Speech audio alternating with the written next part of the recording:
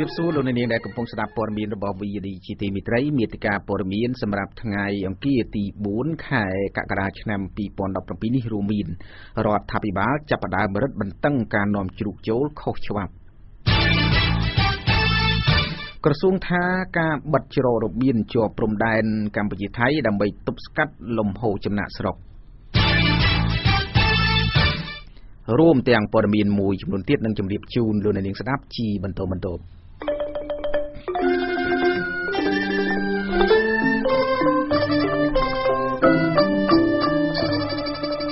บอลลำดับตอนนี้เขียนบอลยมสะค้อนส่งจูนปอร์มีนปืษดากลายปีกรมเนี่ยจึงจำชุกในขนมสรกริกุนทากระสูงมันมีสมัติเพียบตุบสกัดการนอมชุกปีโบริติโดยเฉพาะตีวิดามเชดามนู้ในทางที่30 ไคมิตรนาชนำปีปอนด์ปีรัฐมนตรีกระทรวงเกษตรกรรมประกาศหากระทรวงนังจูนดำนังเตยญาโทริทนิคายเอาฝึกการตุบสกัดการนอมชุกเข้าฉบับในตามจรรบินมือมวยดาวใบเอามีนการนกกับเอามีนการนอมโจโดยเข้าฉบับบรรทตีรีการบรรทัยโดยกัญญาคันและกันนะ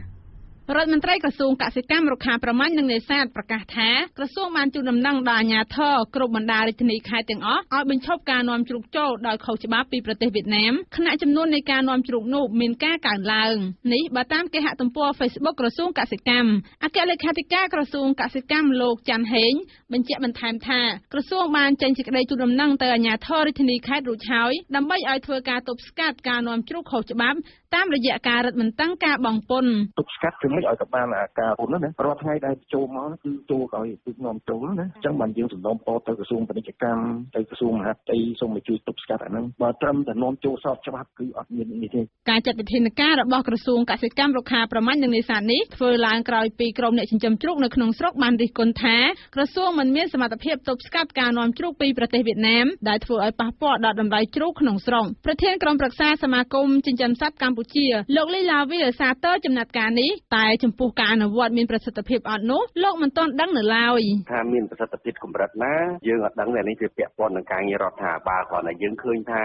กระทรวงการศึกษาบานคัดคำถือกรมใต้วินในเปียกปนในอาญาโทตามแคดตามพรมลายตามเจาะรูปเบียงมวยให้ยังบานสมาคมยังบานประชุมจมวยนั่งกระทรวงเปียกปนกับบานจุบจมวยนั่งกระทรวงเศรษฐกิจแต่ต้นหนึ่งการ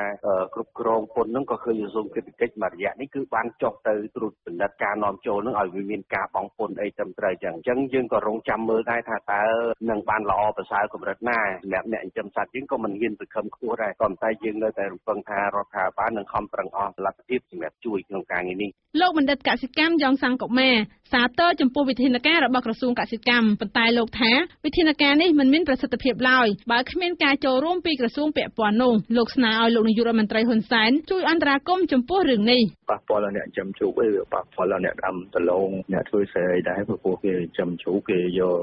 ตะลงตะกุลัดเชียจุนในศาสตร์ยังประตูย่อยยังนะยังอยู่ช่วยปากพอเราในเพียงเสียงตีไปนะมวยเจ็ดเวียนนอมผ่านไปพวกเราขมายเดี๋ยวไปยังนอมใส่ชูไปเกมาแก้วมันดังใส่ชูเกลัดไม่ตกดับเบียดไม่นะเวลาเดี๋ยวไปจะต้องสวัสดิภาพที่ไหนหายจังจีเรื่องอ่อนเต๋ยังโยเคยท่าเราถ่ายบาลเธอจัดใจกิจการเนี่ยนอยบาลนะฮะน้ำไม่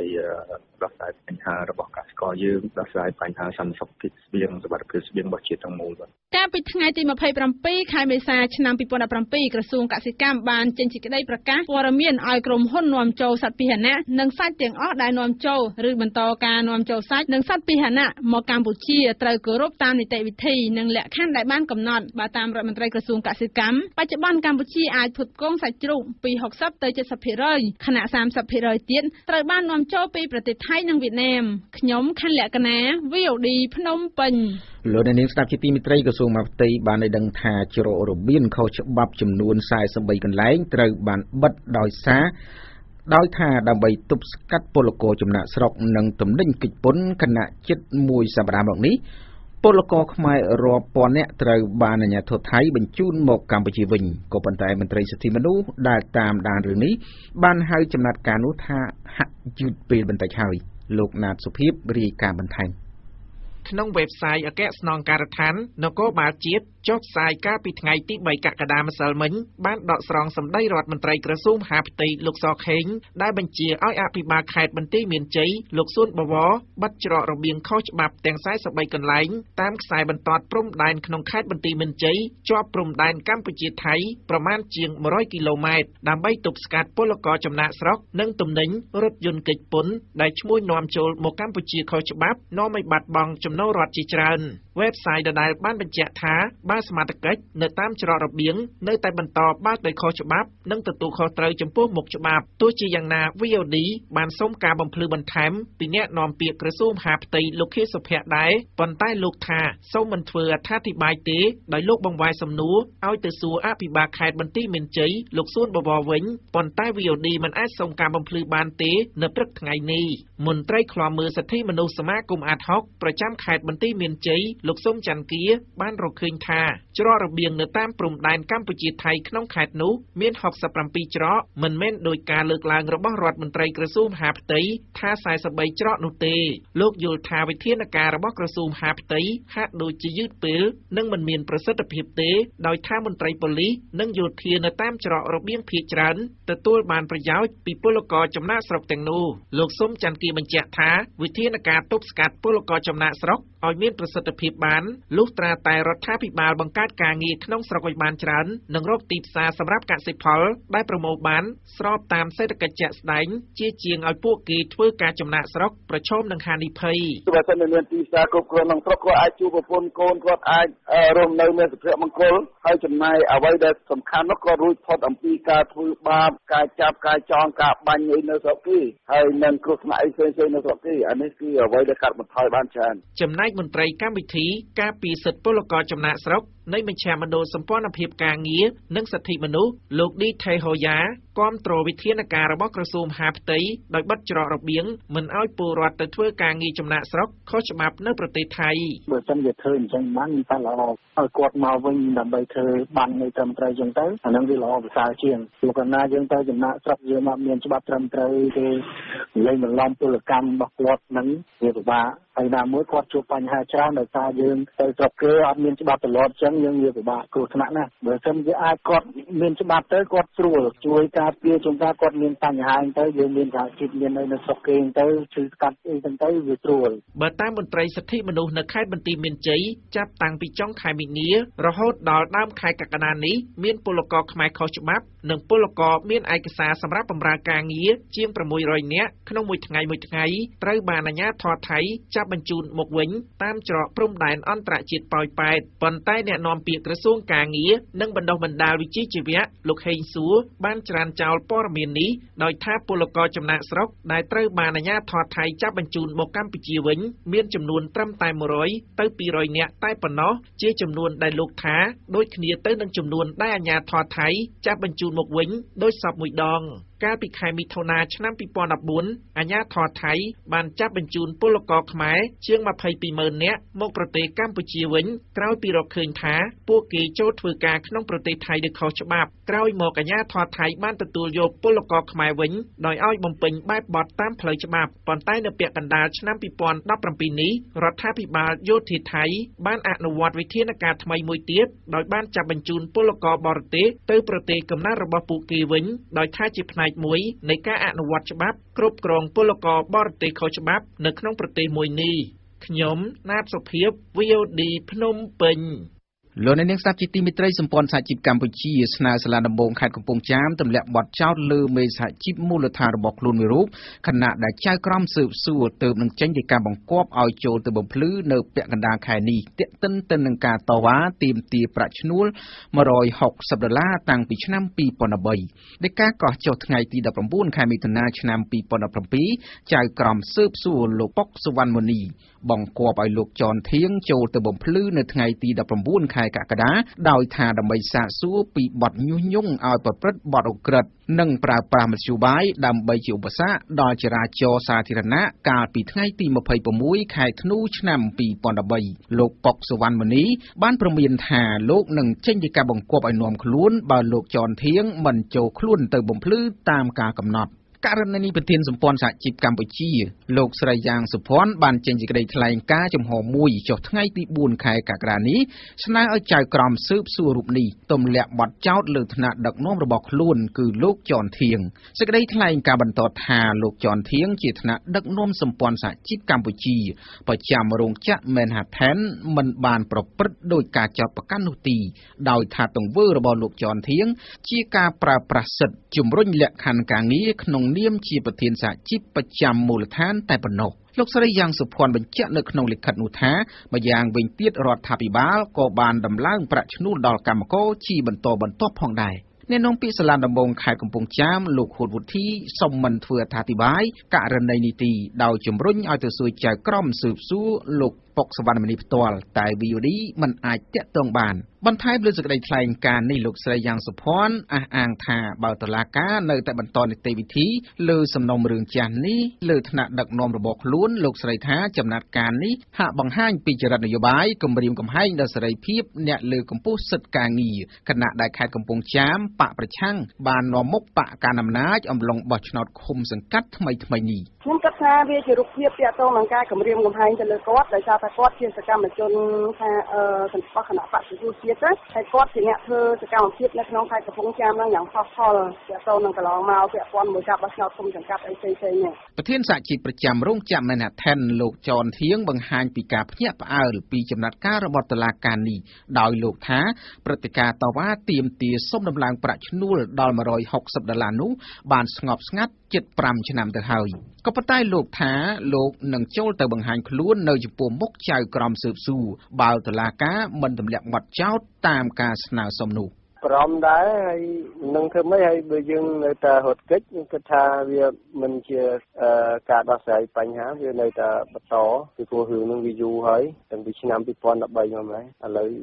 2017ហើយយ៉ាងណាក៏ដោយសម្ព័ន្ធសហជីពកម្ពុជាអំពាវនាវឲ្យអង្គការសិទ្ធិមនុស្សជាតិនិងអន្តរជាតិរួមទាំងការិយាល័យឧត្តមស្នងការទទួលបន្ទុកសិទ្ធិមនុស្សប្រចាំកម្ពុជាជួយតាមដានករណីនេះផងដែរបាទលោកនេះនឹងស្ដាប់ជាទីមេត្រីប្រទេសជប៉ុនបានផ្ដល់ជំនួយឥតសំណងជិត$6 លាន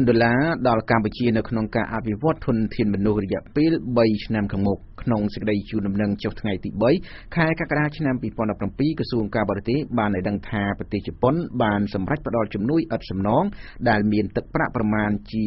$649 លានយេនដែលស្មើនឹងប្រហែលជា$5.77 លានសម្រាប់អនុវត្តគម្រោងអាហារូបករណ៍អភិវឌ្ឍធនធានមនុស្សពីឆ្នាំ2018ដល់ឆ្នាំ2021រដ្ឋមន្ត្រីក្រសួងការបរទេសលោកប្រាក់សុខុនបានឲ្យដឹងនៅក្នុងវិធីបដូរសារនៅព្រឹកនេះថាការផ្ដល់ហិរញ្ញប្បទានឥតសំណងរបស់ជប៉ុនសម្រាប់ការអភិវឌ្ឍធនធានមនុស្សនៅកម្ពុជាមានរយៈពេល17ឆ្នាំមកហើយគិតត្រឹមឆ្នាំ2016ជប៉ុនបានផ្ដល់ជំនួយនេះសរុបប្រមាណជា$5,208 លានយេនប្រហែលជា$46 លានអាមេរិកសម្រាប់និស្សិតកម្ពុជាចំនួន368នាក់នឹងបន្តការសិក្សានៅប្រទេសជប៉ុននៅក្នុងចំណោមនិស្សិតទាំងនោះមានចំនួន275នាក់ដែលបានបញ្ចប់ការសិក្សានិងបានវិលមកកាន់ប្រទេសកំណើតវិញបាទលោកនេះនឹងស្ដាប់ជាទីមេត្រីព័ត៌មានមួយទៀតដែលដឹងថាលើបណ្ដាញ Facebook នៅថ្ងៃអង្គារនេះលោកនិរន្តរីហ៊ុនសែនបានលើកឡើងពីចំណុចខ្លាំងរបស់គណៈបកលោកនិងថាលោកជាមេដឹកនាំដ៏ល្អម្នាក់ដែលមិនដែលរត់ចោលប្រជាពលរដ្ឋដោយមេដឹកនាំឯទៀតនោះទេរីកាបន្តដោយលោកពេជ្រចម្រុងលោកនាយករដ្ឋមន្ត្រីហ៊ុនសែនបានចោទសួរខ្លួនឯងនៅសំណួរមួយចំនួនហើយឆ្លើយខ្លួនឯងវិញដោយរំពឹងថានឹងធ្វើឲ្យគណៈបកកណ្ដាលអំណាចបន្តឈ្នះឆ្នោតទៅដឹកនាំរដ្ឋាភិបាលមួយអាណត្តិទៀតយោងតាមការចុះផ្សាយលើបណ្ដាញ Facebook លោកនាយករដ្ឋមន្ត្រីហ៊ុនសែនបញ្ជាក់ថាគណៈបករបស់លោកមានចំណុចខ្លាំងចំនួន4គឺបានជួយរំដោះប្រទេសពីរបបខ្មែរក្រហមរកបាននូវសន្តិភាពពិតប្រាកដជូនជាតិមាតុភូមិនិងកសាងប្រទេសពីចំណុច0រហូតដល់មានការអភិវឌ្ឍដោយសពថ្ងៃលោកហ៊ុនសែនអះអាងថាមានតែខ្លួនលោកទេដែលបានតស៊ូរួមសុខទុក្ខជាមួយពលរដ្ឋនិងមិនដែលរត់ទៅក្រៅប្រទេសដោយមេដឹកនាំឯទៀតនោះទេតើមេដឹកនាំណាមួយដែលហ៊ានលះបង់សូម្បីតែអាយុជីវិតខ្លួនមិនស្ដាយមិនរត់ចោលប្រជាពលរដ្ឋទៅសំងំយកស្រួលម្នាក់ឯងនៅក្រៅប្រទេសហើយនៅតែតស៊ូរួមសុខរួមទុក្ខជាមួយនឹងប្រជាពលរដ្ឋតាំងពីប្រទេសធ្លាក់ចូលក្នុងភ្លុកភ្លើងសង្គ្រាមរហូតមកទល់សព្វថ្ងៃនេះ គឺសម្ដេចដៃជូហ៊ុនសែនប្រធានគណៈបកប្រជាជន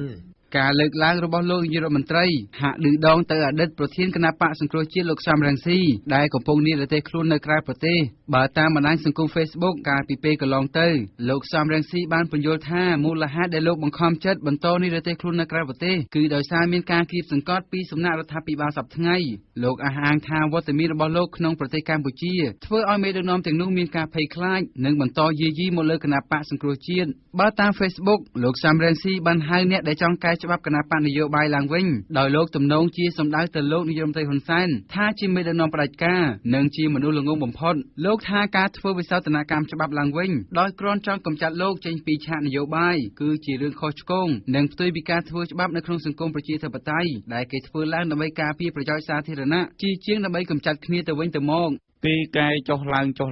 ហើយយកច្បាប់នេះមកលេងសើចគ្រាន់តែក្នុងគោលបំណងចង់កម្ចាត់ខ្ញុំពីឆាកនយោបាយកុំឲ្យខ្ញុំប្រកួតប្រជែងជាមួយគេបានទៀតតែអ្នកដែលមានគំនិតបែបនេះជាមនុស្សល្ងងផុតលេខពីព្រោះសម័យនេះមិនអាចរារាំងឬទប់ស្កាត់ការផ្សព្វផ្សាយការពិតគំនិតស្នេហាជាតិគំនិតយុត្តិធម៌និងគំនិតជឿនលឿនបានទេតាមរយៈបច្ចេកវិទ្យាទំនើបដូចជាអ៊ីនធឺណិតនិង Facebook នៅក្នុងជីវិតជាអ្នកនយោបាយអតីតប្រធានគណៈបកសង្គ្រោះជាតិលោកសំរងស៊ីបាននិរទេសខ្លួនទៅក្រៅប្រទេសជាបន្តបន្ទាប់ហើយបច្ចុប្បន្នលោកសំរងស៊ីក៏កំពុងរស់នៅឯបរទេសដែរដោយសារមានបណ្ដឹងជាច្រើនមកលើរូបលោកពីសំណាក់មន្ត្រីរដ្ឋាភិបាលកាលពីពេលថ្មីនេះដែរមន្ត្រីគណៈបកកណ្ដាលអំណាចឲ្យដឹងថាតំណាងរាស្ត្រគណៈបកប្រជាជនជាង30រូបបានចុះហត្ថលេខារួមគ្នាដើម្បីបើកផ្លូវឲ្យរដ្ឋសភាអនុម័តទៅលើការស្នើសុំធ្វើវិសោធនកម្មច្បាប់ស្តីពីគណៈបកនយោបាយជាលើកទី2មន្ត្រីបកកណ្ដាលអំណាចឲ្យដឹងទៀតថាការកែច្បាប់នេះគឺដើម្បីរារាំងលោកសំរងស៊ី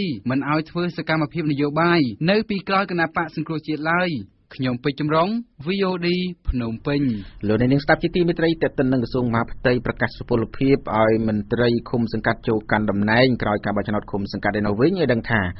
ក្រសួងមហាផ្ទៃបានចាប់ផ្ដើមប្រកាសសុពលភាពក្រុមប្រឹក្សាឃុំសង្កាត់អាណត្តិទី4ជាបន្តបន្ទាប់កាលពីថ្ងៃទី3ខែកក្កដាឆ្នាំ2017បន្ទាប់ពីបានជាប់ឆ្នោតកាលពីថ្ងៃទី4ខែមិថុនាក៏ប៉ុន្តែចៅសង្កាត់ចាស់ភាសាមួយចំនួនមិនព្រមបកគលកន្លែងធ្វើការឲ្យចៅសង្កាត់ថ្មីដែលទើបនឹងជាប់ឆ្នោតនោះឡើយលោកហួតវុធីរាយការណ៍បន្ថែមចៅសង្កាត់លេខ1ខេត្តព្រះសីហនុដែលទើបឈ្នះឆ្នោតនៅមិនទាន់មានបន្ទប់ធ្វើការដោយសារតែចៅសង្កាត់ចាស់ដែលចាញ់ឆ្នោតមិនព្រមប្រគល់បន្ទប់ឲ្យនេះជាការអះអាងរបស់ចៅសង្កាត់ថ្មីលោកអុកចេតនីចៅសង្កាត់លេខ1ខេត្តព្រះសីហនុមកពីគណៈបកសង្គ្រោះជាតិដែលទើបតែជាប់ឆ្នោតប្រាប់ VOD នៅថ្ងៃនេះថាក្រោយពីប្រកាសសុពលភាពម្សិលមិញចៅសង្កាត់អាណត្តិមុនបានបដិសេធមិនប្រគល់បន្ទប់របស់ខ្លួនឲ្យលោកទេអញ្ចឹងស្អែកនេះខ្ញុំប្រជុំក្រុមប្រឹក្សាដើម្បីមកពិភាក្សាការងារហ្នឹងហើយខ្ញុំនឹងធ្វើកំណត់ហេតុហើយបើគាត់អត់ព្រមខ្ញុំនឹងបញ្ជូនកំណត់ហេតុហ្នឹងទៅទឹកក្រុងលោកអុកចេតនីបន្តថាលោកនឹងអង្គុយធ្វើការនៅក្រៅបន្ទប់គឺនៅកន្លែងតុក្រុមប្រឹក្សាបើអតីតចៅសង្កាត់មិនព្រមប្រគល់បន្ទប់ឲ្យអតីតចៅសង្កាត់លោកឈិតសុផាតដែលបច្ចុប្បន្នជាចៅសង្កាត់រងទី2នៃសង្កាត់លេខ1ខេត្តព្រះសីហនុមកពីគណៈបកប្រជាជនកម្ពុជាអះអាងថាលោកមិនអាចឆ្លើយតបបានទេដោយលោកថាជាប់រវល់បើកឡាននាយកប្រតិបត្តិអង្គការ Netflix លោកសំគុណធាមីមានប្រសាសន៍ថាចៅសង្កាត់គឺជាប្រធានក្រុមប្រឹក្សាជាអ្នកមានសិទ្ធិចាត់ចែងរៀបចំការិយាល័យធ្វើការរចនាសម្ព័ន្ធទីតាំងគណៈកម្មការស្ត្រីកុមារបទបញ្ជាផ្ទៃក្នុងជាដើមសាលាឃុំហ្នឹងអាហ្នឹងរបស់រដ្ឋដែរតែណាធ្វើបានធ្វើជាឃុំឬចៅសង្កាត់អាហ្នឹងមកធ្វើការនៅកន្លែងសាលាឃុំហ្នឹងឯងសាលាសង្កាត់ហ្នឹងមិនឯកជនណាអាហ្នឹងតែបកគលឲ្យគេយើងអត់ឲ្យអូសគេធ្វើការធ្វើមិនចេះនឹងតែបកគលឲ្យគេទូរទីគេធ្វើមិនគុំលទ្ធផលផ្លូវការរបស់កោជបប្រកាសកាលពីថ្ងៃទី25ខែមិថុនាឆ្នាំ2017បេក្ខជនដែលបានជាប់ឆ្នោតជាសមាជិកក្រុមប្រឹក្សាសង្កាត់លេខ1ខេត្តព្រះសីហនុមានចំនួន11រូបដែលមានលោកអុកចេតនីជាចៅសង្កាត់លោកសាន់សុកហៀងជាចៅសង្កាត់រងទី1លោកឈិតសុផាតជាចៅសង្កាត់រងទី2និងសមាជិក8រូបទៀតក្រសួងមហាផ្ទៃបានចាប់ផ្ដើមប្រកាសសុពលភាពរបស់ក្រុមប្រឹក្សាឃុំសង្កាត់អាណត្តិទី4កាលពីថ្ងៃទី3ខែកក្កដាឆ្នាំ2017បន្ទាប់ពីបានជាប់ឆ្នោតកាលពីថ្ងៃទី4ខែមិថុនាខ្ញុំហួតវុធី VOD ភ្នំពេញលោកនាងស្ដាប់ជាទីមេត្រីទាក់ទិននឹងបញ្ហាសិទ្ធិមនុស្សឯនោះវិញឲ្យដឹងថាអង្គការសិទ្ធិមនុស្សរិះគន់ថាការដែលអាជ្ញាធរចាត់វិធានការហាមឃាត់ទៅលើក្បួនដង្ហែរបស់សហគមន៍ខ្មែរកម្ពុជាក្រោមកាលពីថ្ងៃទី24ខែមិថុនានោះគឺជាការអនុវត្តគ្មានមូលដ្ឋានច្បាស់លាស់និងមិនដឹងអាងលើភស្តុតាងអ្វី នេះបើតាមសេចក្តីថ្លែងការណ៍របស់មជ្ឈមណ្ឌលសិទ្ធិមនុស្សកម្ពុជាសមាគមខ្មែរកម្ពុជាក្រោមនិងអង្គការមួយចំនួនទៀតដែលទើបចេញផ្សាយកាលពីម្សិលមិញក្នុងសេចក្តីថ្លែងការណ៍ចេញផ្សាយនៅថ្ងៃទី3ខែកក្កដាឆ្នាំ2017អង្គការចំនួន3បានសម្ដែងការខកចិត្តចំពោះចំណាត់ការរបស់អាជ្ញាធរដែលបានដាក់ពង្រាយកងកម្លាំងនគរបាលប្រមាណជា100នាក់ដើម្បីរារាំងក្បួនហែញ៉ាត់របស់សមាគមខ្មែរកម្ពុជាក្រោមមិនឲ្យដាក់ញត្តិទៅរដ្ឋសភាខណៈពួកគេបានស្នើបញ្ចូលថ្ងៃទី4ខែមិថុនាជាទិវាបុណ្យជាតិនៃការបាត់បង់ទឹកដីកម្ពុជាក្រោមទៅប្រទេសវៀតណាមក្រុមអង្គការទាំងនោះបានលើកឡើងថាក្បួនដង្ហែរបស់សមាគមខ្មែរកម្ពុជាក្រោមគឺស្របតាមច្បាប់ស្តីពីការធ្វើបាតកម្មដោយសន្តិវិធីដោយមានទាំងការជូនដំណឹងទៅអាជ្ញាធរជាមុននិងមិនបង្កផលប៉ះពាល់រំខានដល់សន្តិសុខសណ្ដាប់ធ្នាប់សាធារណៈឡើយអង្គការនេះបានបន្ថែមថាការហែក្បួននេះក៏ជាសិទ្ធិសេរីភាពនៃការប្រមូលផ្ដុំនិងការបញ្ចេញមតិដោយសេរីដែលត្រូវបានធានាដោយរដ្ឋធម្មនុញ្ញកម្ពុជានិងកតិកាសញ្ញាអន្តរជាតិស្តីពីសិទ្ធិពលរដ្ឋនិងសិទ្ធិនយោបាយកាលពីថ្ងៃទី24ខែមិថុនាកន្លងទៅសមាគមខ្មែរកម្ពុជាក្រោមបានរៀបចំពិធីបែបសាសនាមួយនៅវត្តពោធិរាមហៅវត្តចាស់ដោយមានអ្នកចូលរួមប្រមាណជា200នាក់នៅថ្ងៃបន្ទាប់ប្រជាពលរដ្ឋបាននាំគ្នារៀបចំជាក្បួនដើម្បីហែញ៉ាត់មួយដាក់ទៅស្ថាប័នរដ្ឋសភាក៏ប៉ុន្តែត្រូវបានអាជ្ញាធររារាំងមួយសន្ទុះក្រោយមកអាជ្ញាធរក៏បានអនុញ្ញាតឲ្យនាំយកញត្តិនោះទៅដាក់នៅមន្ទីររដ្ឋសភាក៏ប៉ុន្តែមិនឲ្យហែក្បួនឡើយដោយអះអាងថាខ្លាចប៉ះពាល់សណ្ដាប់ធ្នាប់សាធារណៈនិងបង្កឲ្យមានការកកស្ទះចរាចរណ៍លោកនាងស្ដាប់ជាទីមេត្រីព័ត៌មានជាតិនៅពេលនេះចប់តែប៉ុណ្ណេះបន្ទាប់ពីព័ត៌មានអន្តរជាតិលោកនាងនឹងបានស្ដាប់បទយកាមួយនិយាយអំពីរដ្ឋាភិបាលលើកទឹកចិត្តឲ្យយុវជនរៀនជំនាញបច្ចេកទេសវិជ្ជាជីវៈ VOD ព័ត៌មានឯករាជ្យព័ត៌មានអន្តរជាតិនៅពេលនេះជម្រាបជូនដោយលោកសូជ័យឧត្តមលោកអ្នកនាងស្ដាប់ជាទីមេត្រីងាកមកតាមដានព័ត៌មានអន្តរជាតិវិញម្ដងព័ត៌មានជាដំបូងនេះយើងផ្ដោតទៅលើដំណើរវិវត្តនៃវិបត្តិនៅឧបទ្វីបកូរ៉េបន្ទាប់ពីបាញ់គ្រាប់មីស៊ីលនៅព្រឹកខែនេះកូរ៉េខាងជើងបានចេញមកអះអាងថាខ្លួនបានបាញ់សាកល្បងដោយជោគជ័យនៅគ្រាប់មីស៊ីលអន្តរទ្វីបដែលនេះមានន័យថាកូរ៉េខាងជើងឈានទៅរកការផលិតបានសម្រេចនៅគ្រាប់មីស៊ីលបំពាក់គ្រាប់បែកនុយក្លេអ៊ែរដែលអាចវាយប្រហារដល់ទឹកដីអាមេរិកនេះដោយយោងតាមការផ្សាយរបស់ទីភ្នាក់ងារព័ត៌មាន AFP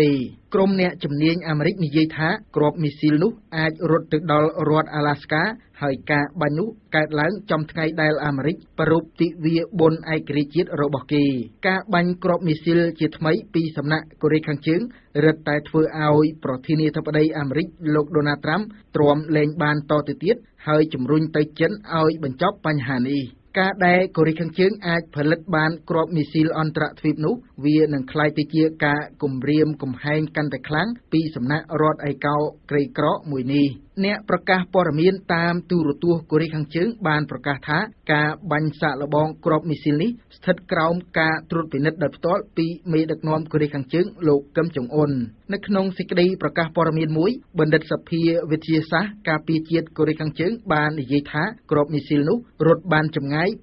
2802 គីឡូម៉ែត្របើលោកអ្នកនាងស្ដាប់ជាទីមេត្រីងាកទៅតាមដានចំនួនការទូតរវាងបណ្ដាប្រទេសនៅតំបន់អារ៉ាប់ឯនោះវិញប្រទេសអារ៉ាប់ចំនួន4ដែលបានចោទប្រទេសកាតាថាបានគាំទ្រចលនាភេរវកម្មនោះបានឯកភាពគ្នាបន្តដាក់ទណ្ឌកម្មទៅលើប្រទេសកាតារហូតដល់យប់ថ្ងៃអង្គារនេះដែលជាអសន្និបាតសម្រាប់រដ្ឋាភិបាលក្រុងដូហាឲ្យអនុវត្តតាមការទាមទារខណៈដែលប្រធានាធិបតីអាមេរិកលោកដូណាល់ត្រាំបានបញ្ចេញសម្លេងព្រួយបារម្ភអំពីចំនួននេះទៅដល់ភាគីទាំងពីរនេះដោយយោងតាមការផ្សាយរបស់ទីភ្នាក់ងារព័ត៌មាន Reuters ចំណែកនៅឯប្រទេសកាតាវិញបានចាត់ទុកការចោទប្រកាន់នេះថាគ្មានមូលដ្ឋាននិងថាការទាមទាររបស់ពួកគេមានលក្ខណៈធ្ងន់ធ្ងរដែលពួកគេរៀបចំឡើងសម្រាប់ឲ្យកាតាច្រានចោលតែម្ដង ប្រទេសអារ៉ាប៊ីសាអូឌីតបារ៉ែនអេស៊ីបនិងអារ៉ាប់រួមបានលើកឡើងពីលទ្ធភាពនៃការដាក់ទណ្ឌកម្មបន្ថែមទៀតប្រឆាំងនឹងប្រទេសកាតាប្រសិនបើប្រទេសនេះមិនអនុវត្តទៅតាមការទាមទារ13ចំណុចដែលត្រូវបង្ហាញទៅរដ្ឋាភិបាលក្រុងដូហាតាមរយៈប្រទេសគុយវ៉ែតដែលជាអ្នកដើរតួសម្របសម្រួលក្នុងវិបត្តិនេះយោងតាមសេចក្តីប្រកាសរួមមួយនៅលើទីភ្នាក់ងារព័ត៌មានអារ៉ាប៊ីសាអូឌីតប្រទេសទាំង4នេះបានឯកភាពទៅនឹងសំណើមួយធ្វើឡើងដោយប្រទេសគុយវ៉ែតដើម្បីបន្តអសន្និវត្ត48ម៉ោងបន្ថែមទៀតប្រទេសទាំងនោះមិនបានបញ្ជាក់ទៀតថាតើពួកគេនឹងដាក់ទណ្ឌកម្មបែបណាបន្ថែមទៀតទៅលើទីក្រុងដូហាទេប៉ុន្តែក្រមធនាគារពាណិជ្ជកម្មនៅក្នុងតំបន់ជឿថាធនាគារនៅអារ៉ាប៊ីសាអូឌីតអារ៉ាប់រួមនិងបារ៉ែនអាចទទួលបានសេចក្តីណែនាំផ្លូវការឲ្យដកប្រាក់បញ្ញើនិងប្រាក់កម្ចីទាំងអស់ចេញពីប្រទេសកាតាបើលោកអ្នកនាងស្ដាប់ជាទីមេត្រីយើងបញ្ចប់ព័ត៌មានអន្តរជាតិនៅល្ងាចថ្ងៃនេះដោយនាំលោកអ្នកទៅតាមដានព័ត៌មានបាក់ស្ពាននៅក្នុងប្រទេសកេនយ៉ាស្ពានមួយតម្លៃ$12លានដែលសាងសង់ដោយក្រុមហ៊ុនចិននៅក្នុងប្រទេសកេនយ៉ាត្រូវបានទូរទស្សន៍ CNN ផ្សាយថាបានបាក់តែ2សប្តាហ៍ក្រោយពីប្រធានាធិបតីកេនយ៉ាលោកអ៊ូហ៊ូរូកេនយ៉ាតាបានធ្វើដំណើរទៅត្រួតពិនិត្យស្ពាននោះដែលស្ថិតនៅភាគខាងលិចនៃប្រទេសនេះទូរទស្សន៍ CNN បានផ្សាយថាស្ពានដែលបាក់ទាំងមិនទាន់សង់ហើយនោះត្រូវបានចាត់ទុកជារឿងអាម៉ាស់មួយសម្រាប់គណៈបកកណ្ដាលអំណាចនៅក្នុងប្រទេសកេនយ៉ាតាមការផ្សាយរបស់ទូរទស្សន៍ CNN ស្ពាននោះត្រូវបានសាងសង់ឡើងដោយក្រុមហ៊ុនចិនមួយឈ្មោះក្រុមហ៊ុនវិស្វកម្មនិងសំណង់ឯនីសមុទ្រនៅក្នុងស្រុកប៊ូសៀស្ពាននោះត្រូវបានសាងសង់ឡើងដើម្បីភ្ជាប់ទៅតំបន់មួយដែលកំពុងខ្វះខាតការអភិវឌ្ឍនិងការវិនិយោគពីរដ្ឋាភិបាលកាលពីឆ្នាំ2014កន្លងមកមនុស្សរាប់សិបនាក់ត្រូវបានគេរាយការណ៍ថាបានស្លាប់នៅក្នុងទន្លេដែលស្ពានឆ្លងកាត់នោះបន្ទាប់ពីទូកមួយគ្រឿងបានក្រឡាប់លិចអំឡុងពេលឆ្លងទន្លេលោកអ្នកអាចស្ដាប់ឬអានព័ត៌មាន VOD ឡើងវិញតាមរយៈគេហទំព័រwww.vodhotnews.com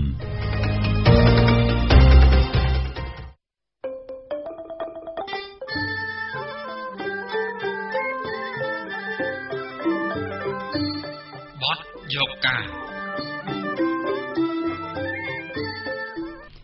បាទលោកអ្នកស្ដាប់ជាទីមេត្រីរដ្ឋាភិបាលជំរុញលើកទឹកចិត្តនិស្សិតឲ្យស្វែងយល់ពីជំនាញបច្ចេកទេសវិជ្ជាជីវៈដែលជាទីផ្សារការងារកំពុងត្រូវការនាពេលបច្ចុប្បន្ននិងអនាគតដោយថាដើម្បីជ្រើសរើសជំនាញមកសិក្សាត្រូវតាមទីផ្សារការងារខណៈដែលមានការរិះគន់ថាក្នុងមួយឆ្នាំនិស្សិតរាប់ម៉ឺននាក់រៀនចប់ធ្វើការងារខុសជំនាញនិងខ្លះទៀតចំណាកស្រុកលោកសយវិសាលរាយការណ៍បន្ថែមសិស្សមួយចំនួនរួមទាំងខ្ញុំបាទគឺអត់ទាន់ដឹងជំនាញផ្នែកច្បាស់លាស់ហើយខណៈដែលគេមើលឃើញថានិស្សិតកម្ពុជារាប់ម៉ឺននាក់កំពុងធ្វើការងារខុសជំនាញនិងខ្លះទៀតគ្មានការងារធ្វើដោយសារការជ្រើសរើសជំនាញមកសិក្សាមិនចំតាមតម្រូវការទីផ្សារទើបនេះជាមូលហេតុឲ្យយុវសិស្សខណ្ឌរតនាដែលនឹងត្រូវបញ្ចប់ការសិក្សាថ្នាក់ទី12ខាងមុខនេះមានការព្រួយបារម្ភខ្លាចជ្រើសជំនាញមកសិក្សាខុសនិងគ្មានការងារធ្វើក្រោយបញ្ចប់ថ្នាក់មហាវិទ្យាល័យយុវសិស្សខណ្ឌរតនាបច្ចុប្បន្នកំពុងសិក្សាថ្នាក់ទី12នៃវិទ្យាល័យព្រៃឯករៀបរាប់ប្រាប់អ្នកសារព័ត៌មាននៅក្នុងវេទិកាស្ដីពីការអប់រំបណ្ដុះបណ្ដាលបច្ចេកទេសនិងវិជ្ជាជីវៈទាំងស្ទាក់ស្ទើរថាលោកមិនទាន់ច្បាស់ថានឹងជ្រើសរើសជំនាញអ្វីមកសិក្សាក្រោយបញ្ចប់ថ្នាក់ទុតិយភូមិនោះទេចាប់អារម្មណ៍លើមុខវិជ្ជា2គឺមុខវិជ្ជាខាង IT ហើយនិងខាងរដ្ឋបាលសាធារណៈប៉ុន្តែខ្ញុំអត់ទាន់បានជ្រើសរើសមុខវិជ្ជាពិតប្រាកដសម្រាប់ខ្លួនឯងព្រោះថាចាំពេលខ្ញុំគឺចប់ទី12ខ្ញុំអាចស្វែងយល់កាន់តែច្បាស់ពីមុខវិជ្ជាថាពេលខ្ញុំចប់ទៅខ្ញុំអាចស្វែងយល់ឲ្យកាន់តែច្រើនពីមុខវិជ្ជាហ្នឹងថានៅក្នុងទីផ្សារយើងសប្តាហ៍ហ្នឹងគេអាចចង់ថាអាចឲ្យយើងហ្នឹងមានឱកាសការងារក្រសួងការងារនិងបណ្ដុះបណ្ដាលវិជ្ជាជីវៈនៅថ្ងៃទី3កក្កដា2017ម្សិលមិញបានរៀបចំវេទិកាស្ដីពីការអប់រំបណ្ដុះបណ្ដាលបច្ចេកទេសនិងវិជ្ជាជីវៈជាលើកទី3ដែលមានសិស្សនិស្សិតប្រមាណ 5000 នាក់ចូលរួមចំពោះយុវសិស្សខណ្ឌរតនាយល់ថាវេទិកានេះជាមូលដ្ឋានគ្រឹះមួយសម្រាប់រូបលោកនិងសិស្សានុសិស្សដទៃទៀតធ្វើការពិចារណាក្នុងការជ្រើសរើសជំនាញបច្ចេកទេសមកសិក្សាត្រូវតាមទីផ្សារការងារនាពេលបច្ចុប្បន្ននិងថ្ងៃអនាគតមកព្រោះថាបានតែយើងស្វែងយល់ពីចំណេះដឹងដែលយើងអត់ធ្លាប់ដឹងពីមុនមកបងព្រោះថាឥឡូវយើងបានមកអញ្ចឹងបានឃើញមាននិយាយទៅមានកម្មវិធីច្រើនមានឧបករណ៍ច្រើនដូចជាពាក់ព័ន្ធទៅខាងអគ្គិសនីខាង IT ឬក៏ខាងអីផ្សេងៗចំណែកនិស្សិតឆ្នាំទី1នៃសាកលវិទ្យាល័យភូមិន្ទភ្នំពេញមណ្ឌល2ក ញ្ញាមីបុរីដែលចូលស្ដាប់វេទិកានេះបានលើកឡើងថាឱកាសការងារនៅកម្ពុជាមានច្រើនណាស់សម្រាប់យុវជនប្រសិនបើយុវជនទាំងនោះមានសមត្ថភាពនិងជំនាញច្បាស់លាស់តែទោះជាយ៉ាងណានិស្សិតរូបនេះក៏ទាមទារឲ្យរដ្ឋាភិបាលត្រូវមានយន្តការច្បាស់លាស់ជួយដល់យុវជនដូចជាជួយពង្រឹងជំនាញបច្ចេកទេសវិជ្ជាជីវៈឲ្យមានគុណភាពជួយបង្កើតការងារក្នុងស្រុកឲ្យបានច្រើននិងជំរុញឲ្យមានប្រាក់ឈ្នួលខ្ពស់ជាដើមដោយថាដើម្បីកាត់បន្ថយការអត់ការងារធ្វើនិងចំណាកស្រុករបស់យុវជនភាគច្រើនដែលអត់មានការងារធ្វើដោយសារតែគាត់នឹងគឺមានជំនាញអត់ច្បាស់លាស់គាត់រៀនគឺជួនកាលគាត់បណ្ដោយតាមពេលវេលាហើយបើសិនជាយើងប្រកាសខ្លួនឯងហើយយើងខំប្រឹងរៀនខ្ញុំជឿជាក់ថាការងារគឺមានច្រើនបងឲ្យតែយើងច្បាស់ខ្លួនឯងអញ្ចឹងនិស្សិតមួយចំនួនដែលរៀនចប់ហើយអត់មានការងារធ្វើភាគច្រើនក៏អាចដោយសារតែចំណេះវិជ្ជារបស់គាត់អត់សូវពេញលក្ខណៈអីអញ្ចឹងក៏អាចថាដែររដ្ឋមន្ត្រីក្រសួងការងារនិងបណ្ដុះបណ្ដាលវិជ្ជាជីវៈបានថ្លែងថាការរៀបចំវេទិកានេះក្នុងគោលបំណងឲ្យសិស្សានុសិស្សដែលកំពុងត្រៀមខ្លួនទៅកាន់ទីផ្សារការងារនាពេលខាងមុខទទួលបានព័ត៌មានពីតម្រូវការទីផ្សារការងារពេលបច្ចុប្បន្ននិងថ្ងៃអនាគតវេទិកានេះគឺចង់បង្ហាញឲ្យក្មួយៗរបស់យើងងាកមកចាប់អារម្មណ៍ទៅដល់ការបណ្ដុះបណ្ដាលបច្ចេកទេសវិជ្ជាជីវៈព្រោះនេះហើយជាអ្វីដែលខ្ញុំគិតថាក្មួយៗរបស់យើងរៀនហើយគឺមិនខ្វះការធ្វើបាទរៀនហើយជីវភាពរបស់ក្មួយៗអាចនឹងត្រូវបានអភិវឌ្ឍយ៉ាងឆាប់រហ័សឲ្យមិនមែនរៀនទៅត្រឹមតែវិជ្ជាជីវៈដែលក្មួយរៀនទេដល់ពេលដែលក្មួយធ្វើការមួយអាចមកបន្តឱកាសឆាប់យកឱកាសបន្តទៀតទៅដល់កម្រិតដែលខ្ពស់ជាងនេះនៅក្នុងវេទិកានោះមានគ្រឹះស្ថានសិក្សាមួយចំនួនធ្វើការតាំងពិព័រណ៍បង្ហាញមុខជំនាញបច្ចេកទេសដល់សិស្សានុសិស្សបានឃើញផងដែរដូចជាជំនាញអគ្គិសនីអេឡិចត្រូនិកមេកានិកសំណង់ស៊ីវិលស្ថាបត្យកម្មទេសចរនិងបដិសណ្ឋារកិច្ចប្រព័ន្ធព័ត៌មានវិទ្យានិងសេវាកម្មជាដើមរដ្ឋមន្ត្រីក្រសួងការងារលោកអ៊ិតសំហេងបានឲ្យដឹងបន្ថែមថាឥឡូវនេះយើងមានជិត300ហើយឡែកគឺស្ថានបណ្ដុះបណ្ដាលវិជ្ជាជីវៈដែលនៅជាមួយក្រសួងការងារនិងបណ្ដុះបណ្ដាលវិជ្ជាជីវៈមាន113ហើយក្នុងនោះនៃរដ្ឋរបស់យើងមានតែ39ទេក្រៅពីនេះគឺជារបស់ឯកជនហើយនឹងជារបស់អង្គការក្រៅរដ្ឋាភិបាលនិងដៃគូផ្សេងៗនេះជាសញ្ញាល្អពីការចូលរួមរបស់ដៃគូផ្នែកឯកជននិងអង្គការក្រៅរដ្ឋាភិបាលផ្សេងៗហើយខ្ញុំក៏ជម្រាបដែរថា2សប្តាហ៍កន្លងទៅនេះរាជរដ្ឋាភិបាលយើងក៏ទើបតែបានអនុម័តនៅគោលនយោបាយជាតិស្តីពីការអប់រំបណ្ដុះបណ្ដាលបច្ចេកទេសវិជ្ជាជីវៈអញ្ចឹងថ្ងៃនេះយើងបើកវេទិកាមួយនេះក៏ជាការជំរុញបន្ថែមធ្វើយ៉ាងណាឲ្យគោលនយោបាយជាតិរបស់យើងនេះអនុវត្តទៅប្រកបដោយជោគជ័យហើយជំរុញការបណ្ដុះបណ្ដាលវិជ្ជាជីវៈនិងវិជ្ជាជីវៈរបស់យើងនេះឆ្លើយតបទៅនឹងសំណូមពរនៃការអភិវឌ្ឍសេដ្ឋកិច្ចក៏ដូចជាជំរុញលក្ខខណ្ឌនៃការអភិវឌ្ឍប្រទេសជាតិយើងឈានពីប្រទេសដែលកំពុងមានចំណូលមធ្យមកម្រិតទាបទៅជាប្រទេសដែលមានចំណូលមធ្យមកម្រិតខ្ពស់នៅឆ្នាំ2030លោកបន្តថាវិស័យឧស្សាហកម្មកម្ពុជាកំពុងលូតលាស់កម្លាំងពលកម្មជំនាញបច្ចេកទេសវិជ្ជាជីវៈជាធនធានចាំបាច់ដើម្បីជួយទាក់ទាញវិនិយោគិននិងអភិវឌ្ឍវិស័យនេះឲ្យស្របទៅតាមផែនការកំណត់វិនិយោគនៅពេលដែលមកសិក្សាដែលដាក់ទុនវិនិយោគនៅប្រទេសយើងក្រៅពីបរិយាកាសវិនិយោគក្រៅពីសន្តិភាពស្ថិរភាពដែលជាកត្តាចម្បងបញ្ហាសំខាន់គឺធនធានមនុស្សតើយើងអាចមានធនធានមនុស្សដើម្បីឆ្លើយតបទៅនឹងតម្រូវការនៃការវិនិយោគផ្នែកឧស្សាហកម្មរបស់លោកអ៊ិតសំហេងរំពឹងថាប្រសិនបើសិស្សនិស្សិតមានជំនាញច្បាស់លាស់ពួកគេនឹងអាចជួយបំពេញតម្រូវការទីផ្សារការងារនិងអាចជួយយុវជនងាយស្រួលរកការងារធ្វើផងដែរនាយកប្រតិបត្តិអង្គការកម្មវិធីអភិវឌ្ឍធនធានយុវជនលោកជាងសុខាមានប្រសាសន៍ថាអ្វីដែលរដ្ឋាភិបាលជំរុញឲ្យយុវជនជ្រើសរើសមុខជំនាញបច្ចេកទេសវិជ្ជាជីវៈនេះវាអាចជួយតម្រង់ទិសដល់យុវជនតែមួយផ្នែកប៉ុណ្ណោះមិនអាចជួយបានទាំងអស់នោះឡើយដោយថាក្នុងមួយឆ្នាំកម្លាំងពលកម្មចេញទៅទីផ្សារការងារមិនតិចជាង30,000នាក់នោះទេទាំងអ្នកប្រើកម្លាំងនិងអ្នកប្រើប្រាជ្ញាគឺវាធំហើយបើសិនជាយើងក៏លើកទៅមើលទៅលើទីផ្សារដែលជាតម្រូវការនៅក្នុងវិស័យហ្នឹងក៏វាមិនជាការទលំទលាយទេប៉ុន្តែយ៉ាងហោចណាស់អ្វីដែលលោករដ្ឋមន្ត្រីបានលើកហ្នឹងវាអាចចូលរួមមកចំណែកកាត់បន្ថយអ្នកដែលអត់ការងារមួយចំនួនធំដែរបើសិនជាយុវជនរបស់យើងហ្នឹងគាត់អាចបដិបដាលជំនាញទាំងអស់ហ្នឹងបាននៅរយៈពេលមួយដែលខ្លីប៉ុន្តែធ្វើឲ្យគាត់មានសមត្ថភាពក្នុងការចាប់យកឱកាសទីផ្សារការងារនៅក្នុងវិស័យហ្នឹងលោកជាងសុខាបន្តថាដើម្បីឲ្យយុវជនទទួលបានឱកាសការងារល្អនិងការកាត់បន្ថយការធ្វើចំណាកស្រុករដ្ឋាភិបាលត្រូវគិតបន្ថែមទៅលើវិស័យកសិកម្មនិងប្រាក់ឈ្នួលកម្លាំងពលកម្មផងដែររដ្ឋាភិបាលត្រូវមើលឬក៏ធានាបានអំពីប្រាក់កម្រៃដែលគាត់ទទួលបានពីការងារនៅក្នុងវិស័យហ្នឹងទើបធ្វើឲ្យការចាប់អារម្មណ៍របស់យុវជននៅក្នុងវិស័យដែលរដ្ឋមន្ត្រីបានលើកហ្នឹងធ្វើឲ្យមានកំណើនកាន់តែខ្ពស់ហ្នឹងចំណុចទី1ចំណុចទី2សម្រាប់កម្ពុជាជាប្រទេសមួយដែលវិស័យកសិកម្មជាវិស័យមួយដែលមានសក្តានុពលសម្រាប់ការស្រូប យកកម្លាំងពលកម្មសប្តាហ៍នេះយើងឃើញថាវិស័យនេះត្រូវបានធ្លាក់ចុះដោយសារតែផលិតផលកសិកម្មមិនមានទីផ្សារគ្រប់គ្រាន់សម្រាប់យកទៅលក់ដូរអញ្ចឹងហើយធ្វើឲ្យយុវជនគាត់មិនចាប់អារម្មណ៍ជាមួយនឹងវិស័យនេះអញ្ចឹងចំណុចដែលសំខាន់រដ្ឋាភិបាលត្រូវមើលទៅក្នុងវិស័យនឹងផងដែរដើម្បីជំរុញកសិករឲ្យក្លាយទៅជាអ្នកដែលជំនាញនៅក្នុងវិស័យហ្នឹងហើយធានាបានថាផលិតផលកសិកម្មនឹងមានទីផ្សារធ្វើឲ្យគាត់អាចមានចំណូលខ្ពស់អញ្ចឹងពីកញ្ចប់នេះវាអាចជួយកាត់បន្ថយភាពអត់មានការងារធ្វើក៏អាចជួយទាក់ទាញកម្លាំងពលកម្មរបស់យុវជនយើងវ័យក្មេងដែលនៅក្រៅប្រទេសឲ្យត្រឡប់មកក្នុងស្រុកដើម្បីឲ្យមានសុវត្ថិភាពជាងមុនបានដែររបាយការណ៍ស្តីពីការវិភាគស្ថានភាពការងាររបស់យុវជនថ្នាក់ជាតិនិងតំបន់របស់អង្គការកម្មវិធីអភិវឌ្ឍធនធានមនុស្សចេញផ្សាយសម្រាប់ឆ្នាំ2015បានឲ្យដឹងថាយុវជនធ្វើការនៅក្នុងប្រទេសមានចំនួនជិត4លាននាក់ក្នុងនោះមាន 45.10% ធ្វើការផ្នែកកសិកម្មព្រៃឈើនិងនេសាទចំណែកយុវជនដែលមានការងារធ្វើតាមជំនាញច្បាស់លាស់ផ្សារភ្ជាប់ជំនាញវិជ្ជាជីវៈនិងបច្ចេកទេសមានប្រមាណតែ 4.7% តែប៉ុណ្ណោះរបាយការណ៍ដដែលនេះបានឲ្យដឹងថាអត្រាយុវជនគ្មានការងារធ្វើនៅកម្ពុជាមានចំនួន 2.4% បើប្រៀបធៀបទៅនឹងចំនួនយុវជនដែលគ្មានការងារធ្វើនៅលើពិភពលោកមានចំនួន 13%ខ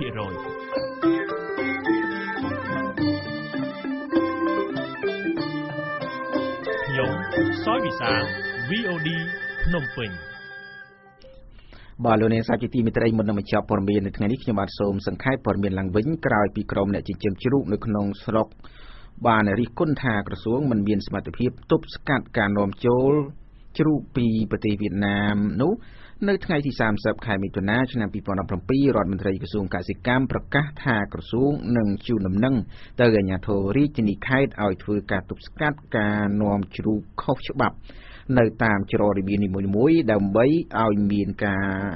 កុំឲ្យទប់ស្កាត់កុំឲ្យមានការនាំជ្រូកខុសច្បាប់ចូលកម្ពុជាជាបន្តបន្ទាប់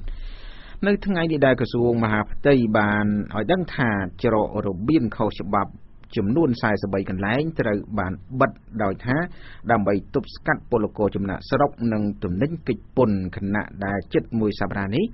ពលកររាប់ម៉ឺននាក់ត្រូវបានអាជ្ញាធរថៃបញ្ជូនមកកម្ពុជាវិញក៏ប៉ុន្តែមន្ត្រីសិទ្ធិមនុស្សដែលតាមដានរឿងនេះបានហៅចំណាត់ការរបស់រដ្ឋាភិបាលដែលព្យាយាមបិទច្រករបៀងនៅតាមព្រំដែនកម្ពុជាថៃនោះថាជាការយឺតពេលបន្តិចហើយសម្ព័ន្ធសហជីពកម្ពុជាស្នើសាលាដំបងខេត្តកំពង់ចាមទម្លាក់បទចោទលើមេដឹកនាំសហជីពមូលដ្ឋានរបស់ខ្លួនមួយរូបខណៈដែលចៅក្រមស៊ើបសួរទើបនឹងចេញដីកាបង្គាប់ឲ្យចូលបំភ្លឺនៅពាក់កណ្ដាលខែនេះទាក់ទិនទៅនឹងការតវ៉ាទាមទារប្រាក់ឈ្នួល$160តាំងពីឆ្នាំ2013ដីកាកោសចុះថ្ងៃទី19ខែមិថុនាឆ្នាំ2007ចៅក្រមស៊ើបសួរលោកប៉ុកសុវណ្ណមនីបានបង្គាប់ឲ្យលោកចនធៀងចូលបំភ្លឺនៅថ្ងៃទី19ខែកក្កដាដោយថាដើម្បីសាសួរពីបទញុះញង់ឲ្យប្រព្រឹត្តបទអក្រិតនិងប្រើប្រាស់មធ្យោបាយដើម្បីជាឧបសគ្គដល់ចរាចរណ៍សាធារណៈកាលពីថ្ងៃទី26ខែធ្នូឆ្នាំ2013លោកប៉ុកសុវណ្ណមនីបានព្រមានថាលោកនឹងចេញដីកាបង្គាប់ឲ្យនាំខ្លួនបើលោកចនធៀងមិនចូលខ្លួនទៅបំភ្លឺតាមកាលកំណត់ករណីនេះប្រធានសហព័ន្ធសហជីពកម្ពុជាលោកស្រីយ៉ាងសុភ័ណ្ឌបានចេញសេចក្តីថ្លែងការណ៍ចំហមួយចុះថ្ងៃទី4ខែកក្កដាស្នើទៅចៅក្រមស៊ើបសួររូបនេះឲ្យទម្លាក់បទចោទថ្នាក់ដឹកនាំរបស់ខ្លួនគឺលោកចនធៀងដោយអ្នកស្រីយ៉ាងសុភ័ណ្ឌបានលើកឡើងថាលោកចនធៀងជាថ្នាក់ដឹកនាំសម្ព័ន្ធសហជីពកម្ពុជាប្រចាំរោងចក្រ Manhattan អ្នកស្រីថាការដែលធ្វើសកម្មភាពរបស់លោកចនធៀងនៅពេលនោះគឺជាការប្រាស្រ័យសិទ្ធិជំរុញលក្ខខណ្ឌការងារមិនមែនជាបទល្មើសដោយការចាប់ប្រកាន់ឡើយ